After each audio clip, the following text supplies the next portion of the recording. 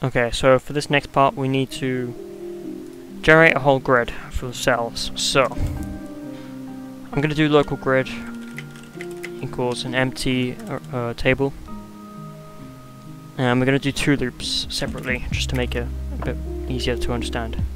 So we're basically going to make the x-axis of the maze.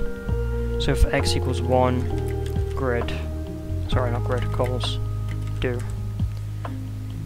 grid x equals an empty table. So this kind of like we're making the x-axis of the whole maze, and we're setting it to, well, possible y values.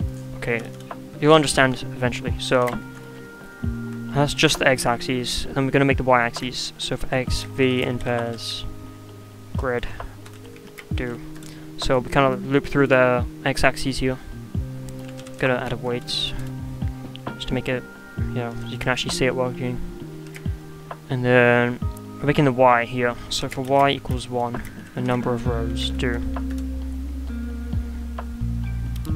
Vy is equal to, we're going to create a cell. So we need to create a cell here. And to do that, I'm going to be using the module script, which I defined up here. Let me just zoom in, just so it's easier to read. So I'm going to do maze.new, which doesn't exist yet. We need to make this. I'm going to do local cell. Actually, I'll just do maze.new for now. So, in this module script, we need to call this maze. And we need some variables. We need replicate storage, get service, replicate storage. We can just copy and paste these. Okay, yeah. Now we're gonna use like a sort of way of programming here called object-oriented programming, which basically makes the code sort of easier to understand and read, especially if other people are reading it. So what we're going to do is, if we just look up OOP, it's called object-oriented programming. So it's a programming model organizes software designed around data or objects. So objects, basically, what we're going to do is create a cell. So the cell that we create is going to be an object. And to do this, what we're going to do is maze, just write out this line, maze dot underscore underscore index equals maze. I'll explain what that does in a second. And we're going to write out the function here, maze.new equals function. We're going to need the x and the y. So we can give it the x and the y here, because we have the y and the x. Okay. So we're going to create a cell. And the cell is going to be an object, like it says here. And objects can have properties, or yeah, properties and functions just for themselves. So each cell will have its own sort of functions and properties. So local cell equals an empty array, table, array, whatever, and set the meta table of cell to maze. Go in a bit, okay. And then we need to give it a bunch of sort of properties. So the model is equal to replicate storage dot cell clone. So we're just making the model this, and we're cloning it, so we can use it more than once. The base is equal to this model dot base.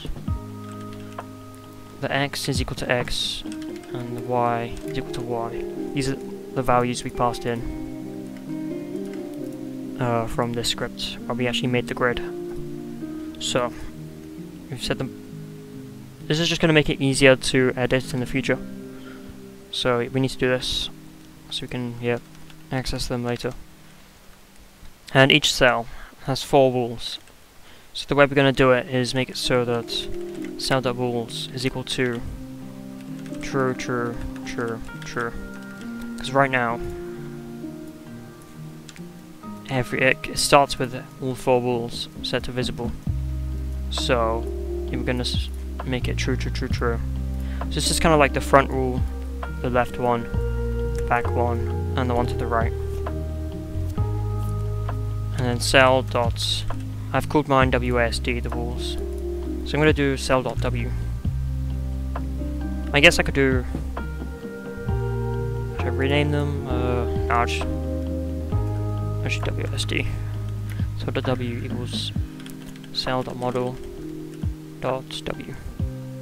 And we need to do this for every single wall. So WASD, ASD, and then we need a visited value, which will help, which is what it's going to let the maze algorithm know whether the cell has already been visited or not. So we'll set that to false. We need to return it as well. So return cell. If we return it, we can make cell equal to maze.new. So basically cell is equal to this cell we created here. Okay. And we need to add that to the whole grid. This grid is the whole maze. So it's going to be made up of cells. So Vy is equal to cell. Yeah, okay. Which is kind of like, we made the x values, we're giving it the y value. And then, well, we haven't made the actual physical thing yet. So I'll do that now, okay. I'm going to make a function in the thing called create. We need to pass in the x and the y again. Well, actually no, we don't necessarily need to do that. Okay, cell creates. Maze, we're using a colon here instead of a dot or period, which I'll explain what that does in a sec. So function maze create. So this kind of, since we're using object-oriented programming and we're using this colon here, we're basically passing through this hidden parameter called self. So self would be equal to this cell. So we can do self.x because we made x up here. So we're going to do self.model.parent is equal to workspace. So that's actually going to put it in the workspace now. And we're going to do self.model sets primary parts C-frame, and we need make sure all of the parts inside the cell are anchored. And we're just gonna give it a vector3 position. So vector3.new self.x, I believe. Yeah. We'll do self.x 0, self.y. Self.y. And we also need to times it by w and h up here. If we don't, then it's not going to be in the right position.